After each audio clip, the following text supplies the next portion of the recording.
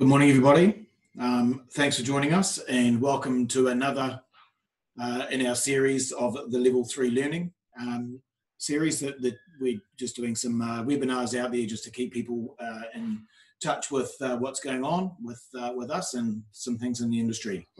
Look, I hope you're all well and staying relatively sane under the current Level 3 restrictions, and that you're all observing the social distancing like we should be, like me in my empty office, just me here, and that you're also all keeping busy, that there's stuff in the pipeline, and I trust that there's things on the go.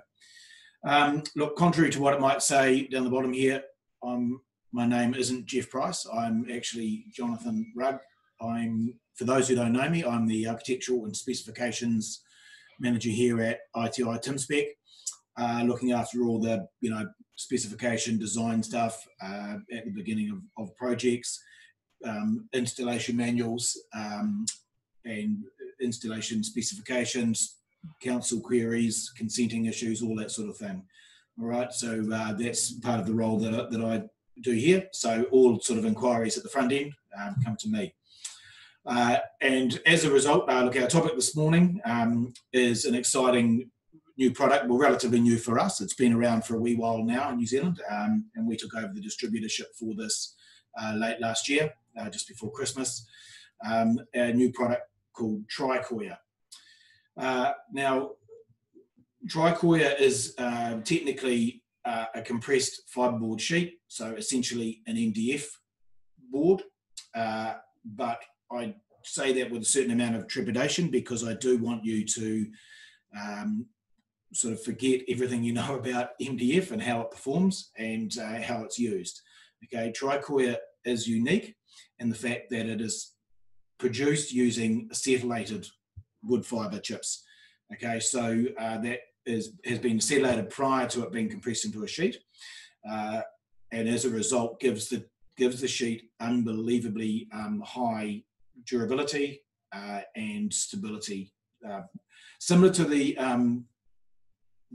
process that we produce Accoya with, okay, which is taking a relatively easy, fast-growing, low-grade softwood, grinding, then acetylating it through a unique process, and then making it unbelievably durable, and so it can be used in situations and applications traditionally not of the realm of softwoods. Okay, normally that would be the high-end, old growth, slow growing hardwoods, that sort of thing, or by contrast, chemically altered timbers and processes such as copper, chrome and arsenic, LOSP treatments, that sort of thing. Okay, so we have a product that we can produce relatively cost effectively, okay, and has stability and the unrivaled durability. I just have to click onto my screen here for a second, one moment. It's not moving on, I'm worried. So what it is their biggest advance in MDF for 30 years, okay? Guaranteed for 50. Now that is a key point here, guaranteed for 50 years in just about every application above ground, okay? So indoors, outdoors, exposed areas, that sort of thing. If it's in contact with the ground or fresh water, then it is warranted for 25 years. And the warranty and the guarantees are not just against decay, but also against adverse movement. So what we're saying is the timber will say, well, the product will stay stable and durable for 50 years above ground. So it can get rained on, it can be a cladding, it can be a sign, it can be a screen, it can be a soffit, it can be fascias, all those sorts of things, and it's guaranteed for 50 years, okay? So way and above most other timber products that we use in those situations. Okay, produced by, as I said, Access Technologies, who are known in New Zealand for producing Accoya. And for those of you who are familiar with Accoya, you'll know that that goes through a unique process called acetylation, which is something they have developed and made their own. Okay, so as opposed to Tricoya, Tricoya is a little different. So ground up wood chips, like you can see there, are then put through a process prior to being compressed. And what it's doing is altering the molecular makeup of the timber, okay? So it's not pumping it full of a chemical to make it durable and using the chemical to make it durable. The chemical allows a process or a modification of the cell structure to occur, and as a result, that makes the timber very, very durable and stable, and basically inert to moisture. So it doesn't matter how wet the timber gets, it doesn't react to that moisture. The timber in either Tricoya or Tricoya aren't waterproof, which is a common misconception out there sometimes. Okay, so they're not waterproof. Okay, water will get into them. It gets right into the cell structure of the timber, but the cell structure doesn't swell or inflate or react to that moisture. And subsequently, it doesn't do that to temperature changes as well. So from solar radiation, so it doesn't matter how much sun or how hot it gets in the sun, we're not seeing a lot of expansion and contraction. We don't say zero, but we say it's so minimal, it's almost hard to measure on the average sort of sectional piece of timber that you're using. Okay, so yeah, acetylation of a timber is actually a natural process, occurs in wood, certain timbers. It's been around, the process has been known for a long, long time, 100 years or so, but only one company's cracked how to do it on a commercial scale and producing acetylated products out there on a continuous commercial basis. Okay, so they are they hold on to that IP very, very tightly. It's very, very secretive operation. We get let into a certain amount of it. We have taken groups over and toured the factory, and we've seen a certain amount, but they won't tell us every single thing that goes on because it is a unique and very, very protected process. There are others out there trying to crack it, but no one's done that yet. Okay. So now with the Tricoya, it's slightly different to Tricoya. Tricoya is a batch process where they take basically a fillet stack pack of timber, put it in a chamber, close the door, ramp it up the pressures and temperature and with the acetic anhydride, and the reaction happens. Then they drain it all off and take it out of the tank. Okay, with Tricoya, it's not. It's a continuous process. So what you're getting, that picture there is actually on the side. It would be a tower hanging like a large coning tower, and the chips go in the top end, and as they fall down, they're getting acetylated on the way down. At the bottom, the acetylated chips get carried away on a conveyor. So it's a continuous process running 24 hours a day. Okay, so chips in one end, acetylated wood fibre out the bottom end. Okay, so very, very efficient process. And the recycled acetic anhydride, which is causing the reaction, is just pumped around and recycled as it gets used up. Okay, so there's a standalone plant, one in the world in Hull in the UK, which has just been commissioned.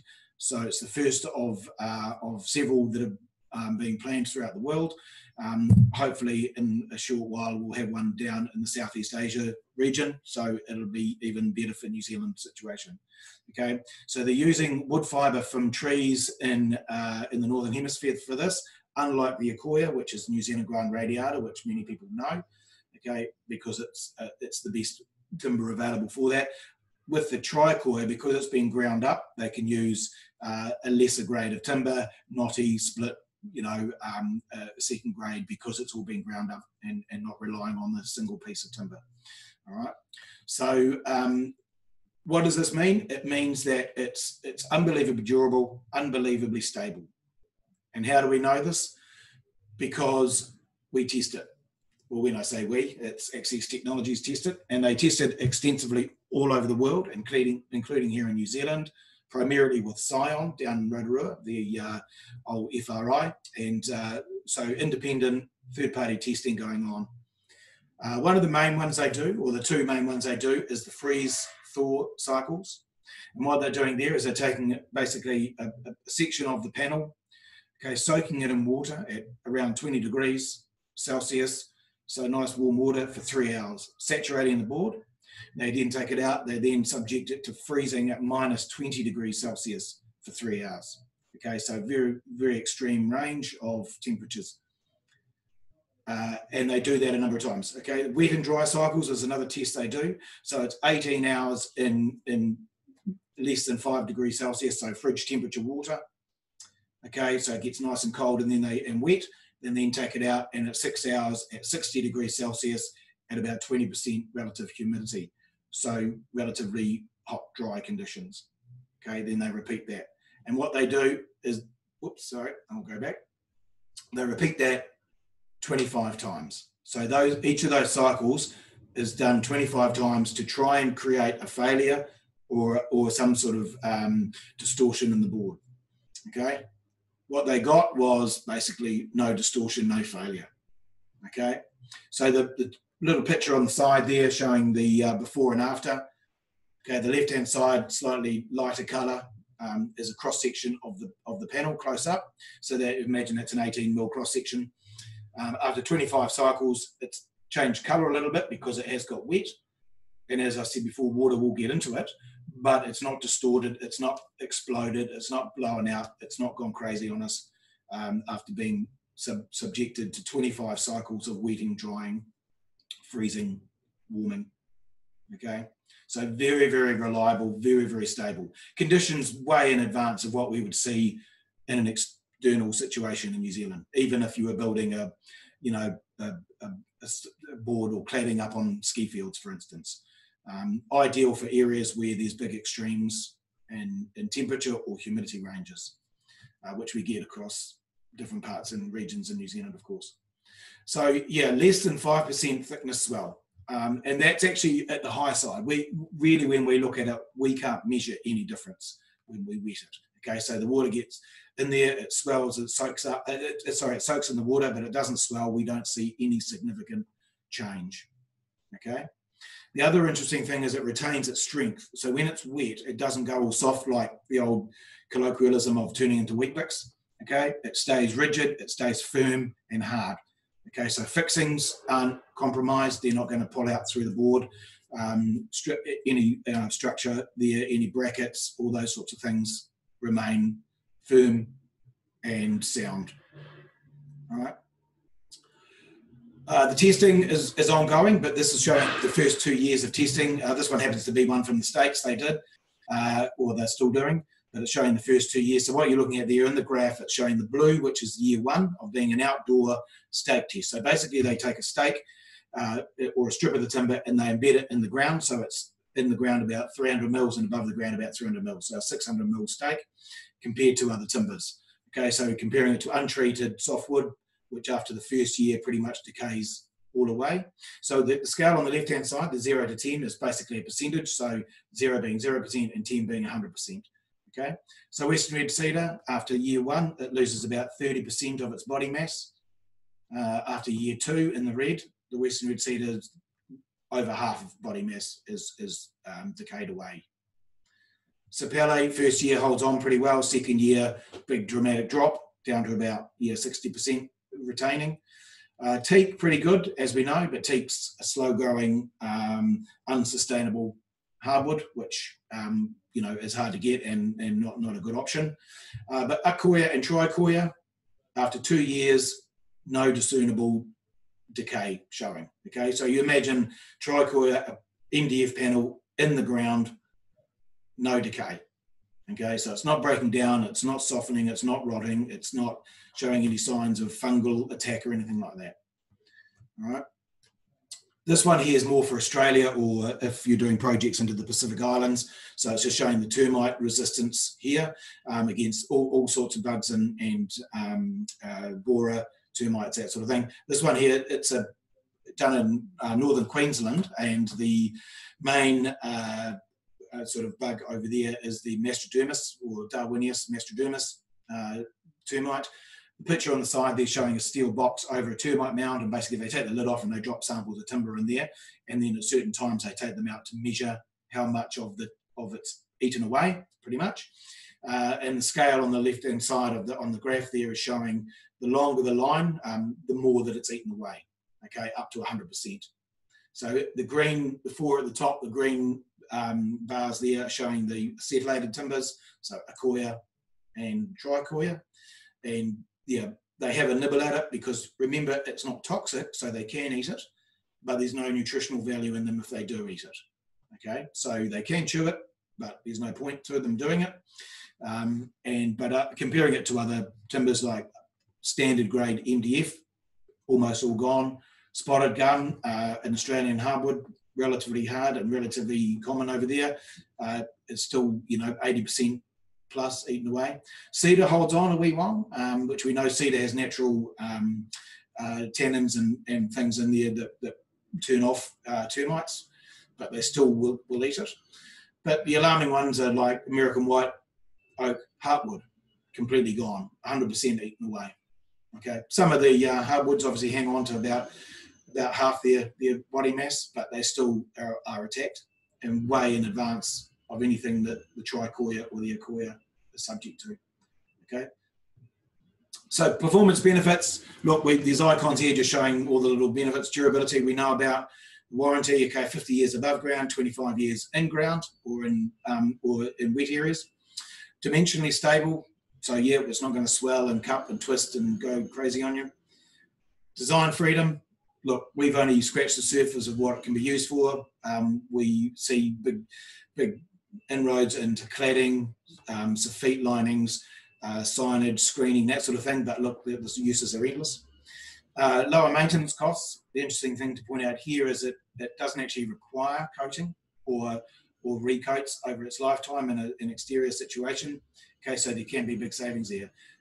Need to point out that it will look silvered and weathered and can look a bit discoloured and average, but it's not decaying. It doesn't require a coating, but if you do coat it, it's ideal for coating. It's a smooth, hard finish to the surface.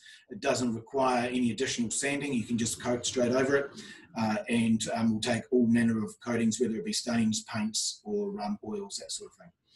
Okay, resistant to fungi, which we touched on earlier.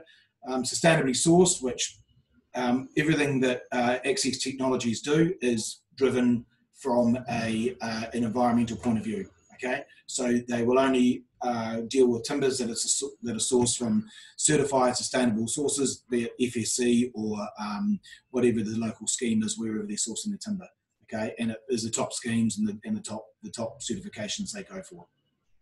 Okay, the other point is there's no added formaldehyde in it or other heavy metal toxins or copper, chrome, arsenic, solvent preservatives, leads or PCBs, anything like that in it.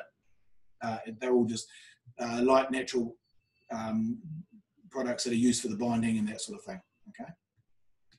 So what are the applications? Well, look, endless, as I said.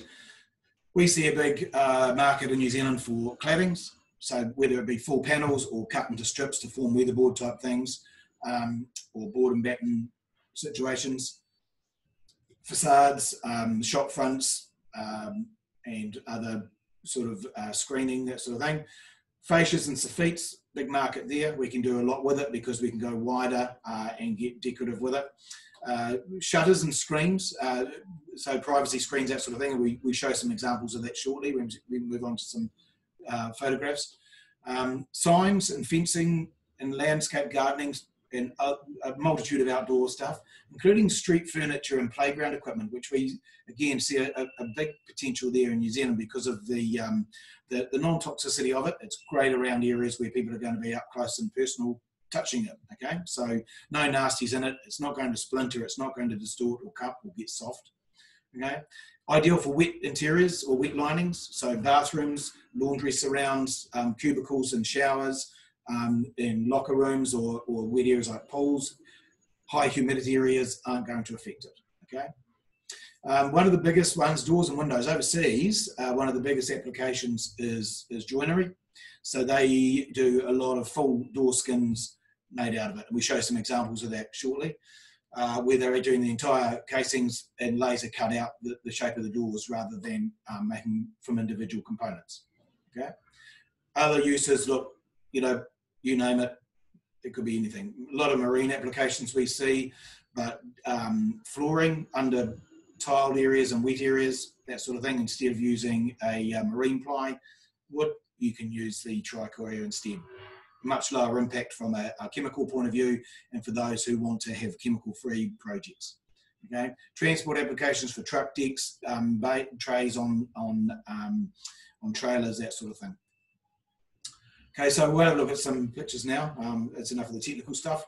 So yeah, overseas, as I say, they've been using it extensively outdoors for a number of years now, and a lot of public space stuff, like things like this climbing wall. And there, what you can remember is the handholds can be unbolted and then fixed in to create a different climbing pattern up the wall, depending on what they want to do. So every one of those holes there's a screw fixing through there. So as they unscrew them, they're not softening or getting weak and compromising the handholds. Outdoor living stuff, outdoor kitchens, we see big scope there for the kitchen on the left there. Even though this one's showing it under shelter, it's not necessarily, it doesn't need to be. It could be fully sitting out exposed in the full weather as a built cupboard carcass and drawers and cupboard doors. They won't be wedging shut or jamming or causing any issues. They'll be working summer, winter, wet and dry. That one there is finished with a high gloss paint to give us almost a metallic finish to it, which is a certain look, but of course it can be any finish you choose on there, but stays rigid, hard and true, and you won't be twisting or coupling and moving on you. A lot of shop fronts and facades being done overseas, where they're getting quite creative with both the panelling, the geodesic design there of the particular branding that they want in that building, along with obviously the use of colour and the box sections there. So yeah, quite a clever use there. Nice and easy, straightforward. This is a good one in New Zealand, probably one of the best examples where the public can go and get up close and personal to it. So the David Trubridge lights at the Redwoods Forest Walk in Rotorua in New Zealand. So what they've done there is they've got uncoated tricoya and cut it into various shapes to produce their unique light designs. Okay, you can see there they're quite large and assembled, uncoated and hung in the Redwoods Forest. And for those of you who haven't been there, it's actually a fantastic walk you go through, and especially when you do it at dusk, walk through in the evening, lights up the trees. It's a beautiful thing to do. And what you've got to remember is the lights are just sitting in the forest, subject to lots of pollens, lichens, moss, mould, in the shade, wet areas. You imagine how damp and cold it is there through the winter. Okay, so the tricoya has been there for a couple of years now, and they're adding to it. They're producing more as they go along. So yeah, it's a really, really cool thing, the treetop walk there. For those who haven't been, once the restrictions lift on our travel around New Zealand, it's a good one to go and give a little boost to the local tourist economy down there, because they won't be having many foreign tourists yet.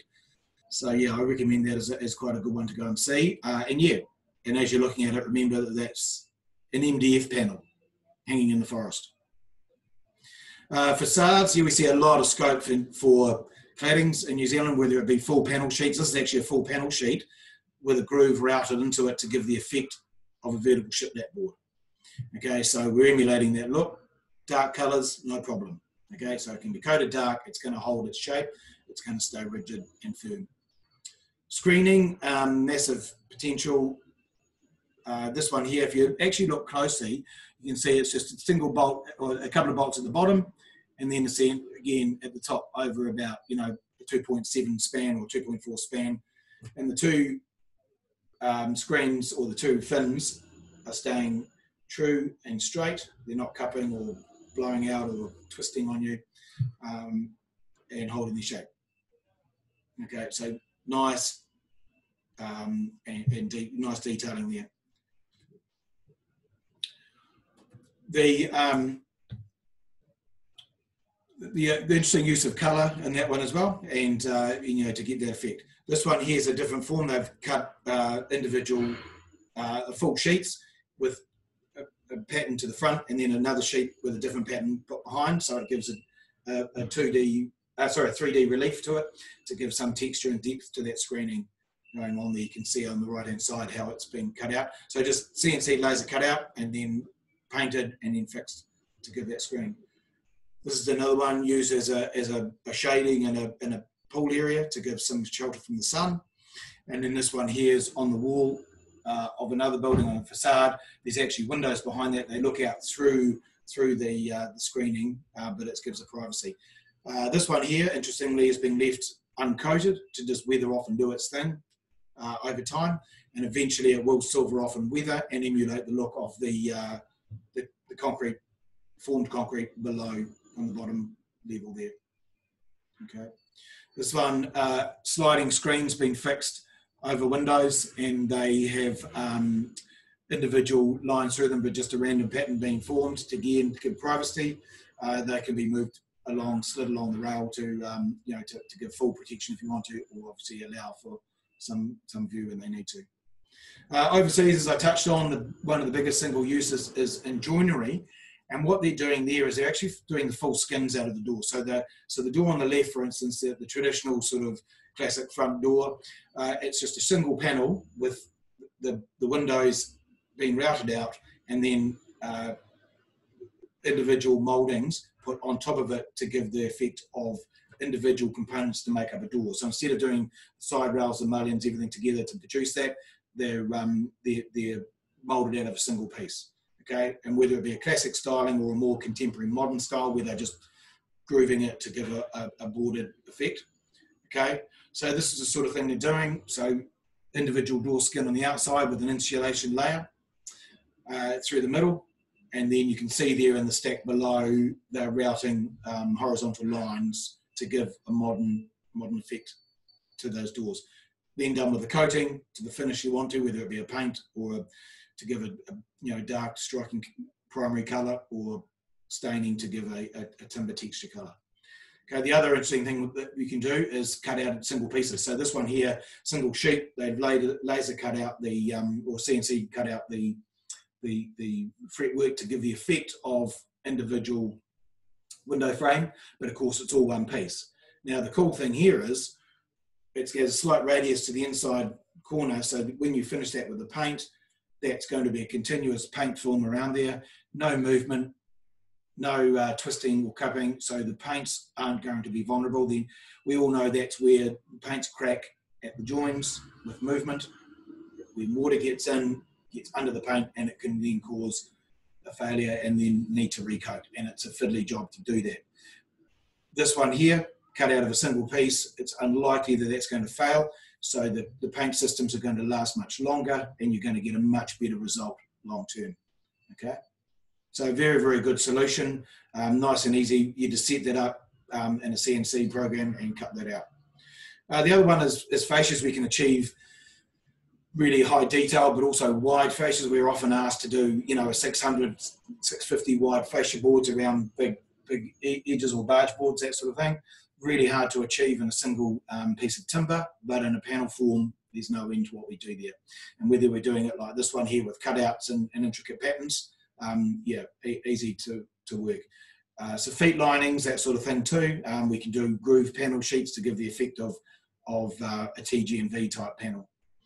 Okay, so overseas, you have lots of things like shop fronts, commercial buildings using full panel sheets, and also to achieve a curved radius going around the front of that building there. There's brick to the sides, and then on the curved radius, they're doing strips to achieve that, and using the use of colour to break it up to give it a bit of colour. Okay, nice finishes. So this one's here with the bronze sort of paint finish to give the effect of a metallic panel. Okay, it doesn't look like just an MDF, it actually looks like some form of steel panel going on the wall. Contrasts nicely against the natural timber on the rest of the building. 3D detailing, so CNC routed out to give a relief effect, and then finished with a high-end metallic paint. In wet areas, as we touched on before, so perfect in high humidity or wet areas, it's not going to be affected by that at all. Lots of examples of outdoor situations. Again, the doors on the left-hand side there, a single panel has been cut out, so and then just glazed from the inside, from the back side. Okay, so very, very easy to maintain, very low risk of any failure. Playground and kids equipment and skate parks, that sort of thing, robust and hard, can handle all the skateboards and treatments that kids are going to throw at it. So what do we see? Performs like wood, but without its drawbacks. Okay, it's not going to move, it's not going to swell, it's not going to decay. Okay, robust, reliable in any environment. Easy to machine, easy to coat, easy to glue, and as a result, easy to fix. Minimum risk, maximum confidence, increases creative opportunities. It's only as little or as much as you want to do with this. We have just scratched the surface of what the potential is for this. And meets, we hope, the customer's long felt needs. Okay, it's something that's going to perform for a long time. You can use a very low maintenance schedule going on there, and with low costs ongoing for commercial buildings as well. It comes in a range of sizes that we are currently holding from 6 mil to 18 mil thick, depending on requirements and applications. And at the moment, we're just doing the 1200 by 2.4 sheets with a view to doing 3 metre long sheets in the coming months. Once we get that, the worldwide demand for that is so much that they're servicing just the UK and European market at the moment, but hopefully we get that shortly once the new part of the factory comes on stream. So we've got lots of backup on our website. There's a new a new tab on there now where you can click on the Tricoya and then get into some more information. There's data sheets and brochures on there, depending on the information you want to know. But look, for anything further, hit us up, email us, phone us, and let us know if you need to see samples. We'll be cutting some up and sending those out shortly to those who want it. Test it yourself, stick it up on your roof, in your gutter, on your front lawn, leave it for 6 months and see how it goes. Test it for yourself, don't take our word for it. We know that people will be slightly sceptical knowing that it is an MDF board, but the testing that's gone on and the knowledge behind it, we are supremely confident that it will achieve all you want to achieve. Okay, so feel free to hit us up. Don't be shy to sort of have a go at it and just sort of dream up applications that you think you can use it for. We're here to help, but look, in the first instance, you can certainly go on our website or email us at technical@ititimspec.co.nz, which is always a good starting place. But look, we trust that was just a gloss over really of Tricoya. We can delve much greater into every aspect we talked about today, depending on what you want to know and what your potential usage is. We have stocks of it arriving shortly. The first container will be in our warehouse, and all the range of sizes will be there. We will be able to be supplied very, very shortly. But certainly feel free to give us a call. We're here to help, and we trust that's been something new for you to get excited about. We certainly are. Thanks very much for your attendance, and we'll talk to you again soon.